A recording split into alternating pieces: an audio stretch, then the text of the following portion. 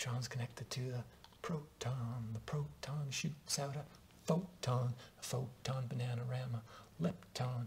That's how electronics works. Oh hey, welcome to the Electronics channel. In this video, I'm going to talk about the superposition theorem. And superposition theorem is a electronic circuit analysis theorem that helps you evaluate and figure out what's going on in a circuit when there's multiple sources connected to it.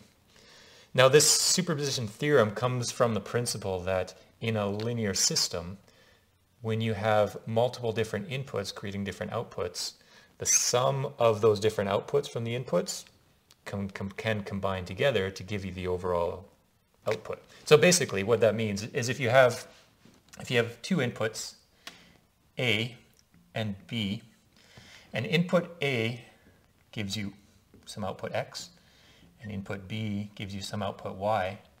Now if you sum together those two inputs, or you combine together those two inputs, the output that they give you is going to simply be the sum of X and Y.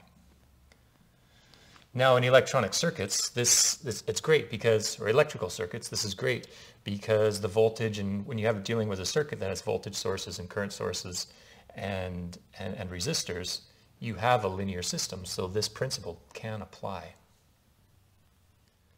And so a little bit more specifically, what that means is in a circuit, let's say you just have a random circuit, you've got a couple of sources, let's say you've got source 1, and if you only have source 1, it's going to give you a particular voltage 1, and current 1 in one of the elements in the circuit.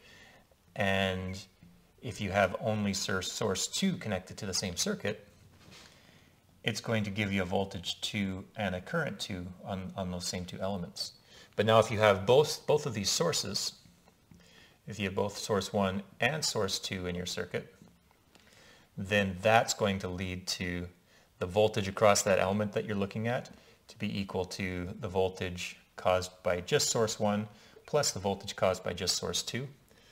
And the current through that element will be the current through the element 1 due to source 1 plus the current through that element due to source number 2.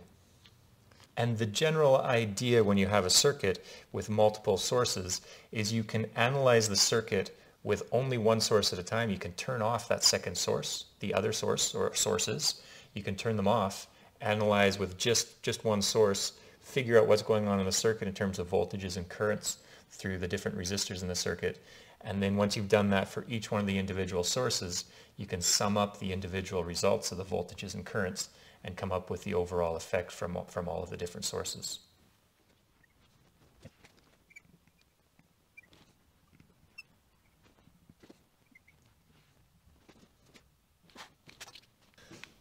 So probably the best way to figure out how the superposition principle works is to look at an example. And here we have an example with a voltage source and a 10 ohm output impedance and a 0.5 amp current source with a 100 ohm resistance in parallel. And then over here we have a 20 ohm load. This is our load. So what we're trying to do is figure out what is the voltage across the load and what is the current through the load. And the way that we use the superposition principle here is we can analyze the circuit with just the 10 volt source turned on, and then analyze the circuit with just the 0.5 amp current source turned on, figure out what the voltage across the load is for each of those cases and the current through the load for each of those cases, and then sum those two together, and that gives us the overall effect, the overall voltage and current associated with that 20 ohm resistor. So we're going to look at those two cases: voltage source on, current source off, current source on, voltage source off. So Vs on, Is off. When you're turning a current source off, you will set the source to an open. And so what that's going to look like, the new circuit that we're going to analyze will look like this. We'll have our 10 volt source, the 10 ohm resistor coming out of it.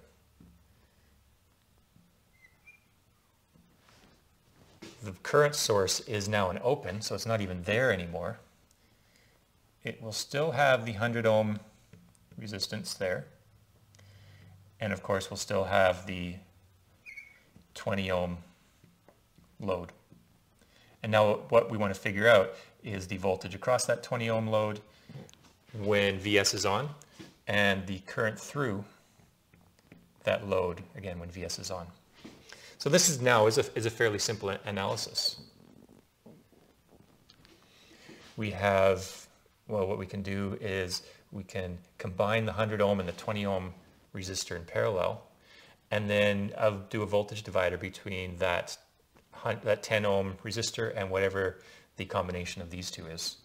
So the new simplified circuit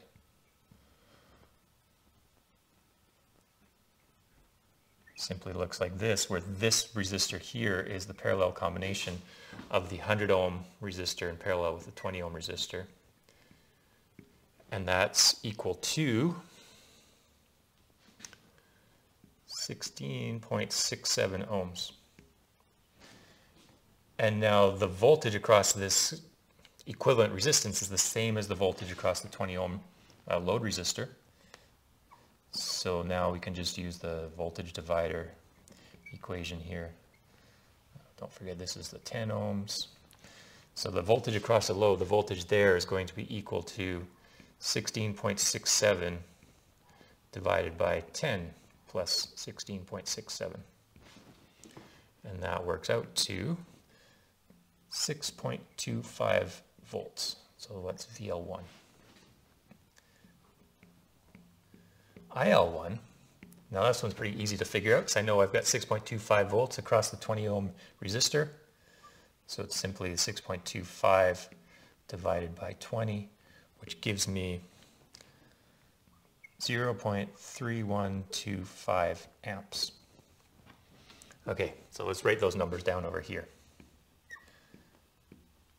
VL1 is 6.25 volts, and IL1 is 0.3125 amps.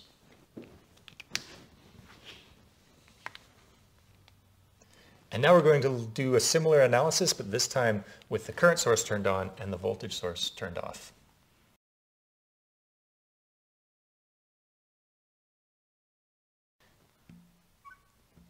And then, okay, so step 2 is with the current source on, voltage source off. To turn a voltage source off, what we do is we create a short. When the voltage source is set to 0, when it's dialed down to 0, it acts as a short in the circuit. So we'll have that 10 ohm resistor there, but now it's just a short straight to this common reference here.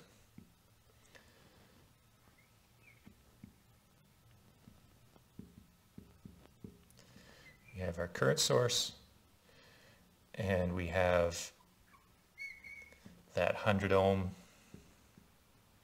in parallel with it, and then we have the 20 ohm load over here. Now remember, this is important. We have defined the load voltage to have that polarity, and we've defined the load current to have that direction. And this is important because what we'll see is when we look at the circuit with just the 0.5 amp current source, the polarity is going to actually be opposite of what we've defined, which just means that the calculations that we're doing are just will be negative numbers. Again, okay, so we've got a 0.5 amp source, and this 10 ohm, this 100 ohm, and this 20 ohm are all in parallel with each other. So the equivalent circuit will look like that, where that equivalent resistance is 10 ohms in parallel with 100 ohms in parallel with 20 ohms. And that works out to 6.25 ohms. So this parallel combination includes the 20 ohm resistor. So whatever voltage we calculate across this parallel combination will be what's across that 20 ohm resistor. So VL, and here we got, remember our polarity is defined as this way, but our current source is going this way. So the voltage across the load from this calculation is going to be negative 0.5 amps times 6.25 ohms. And that works out to negative 3.125 volts. The current, we've defined current being this way, but this current is actually going this way in this part of the calculation. So we've got negative 3.125 volts over 20 ohms to figure out that current. And that works out to 0.156 amps. So this is VL2 and IL2. So we can put those numbers over here now.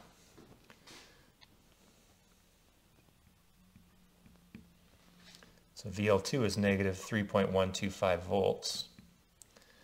IL2 is negative 0.156 amps. Forgot the negative sign there. So we've taken the circuit, we've taken it in two cases that we then superimpose on top of each other. The one case with the 10 volt source on, the 0.5 amp current source off, and then the 0.5 amp current source on and the 10 volt source off. And we can superimpose those two values on top of each other and add them together. So the total voltage across the load is 6.25 volts from just the voltage source plus negative 3.125 volts that's coming from just the current source. It gives us an overall effect of 3.125 volts. For the current, we could actually take that 3.125 volts and divide by 20 ohms. But let's look at it considering the IL1 and the IL2. So IL1 is 0.3125 amps plus a negative 0.156 amps. Add those two numbers together and we get 0.156 amps. So hopefully that introduction to the superposition theorem was easy enough to follow.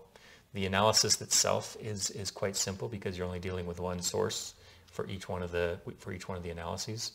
The only thing that you really have to remember, the only trick to the superposition principle is when you are eliminating the source, when you're turning sources off, you remember to short the voltage sources and open the current sources. So thank you very much for watching. I'll see you in the next video.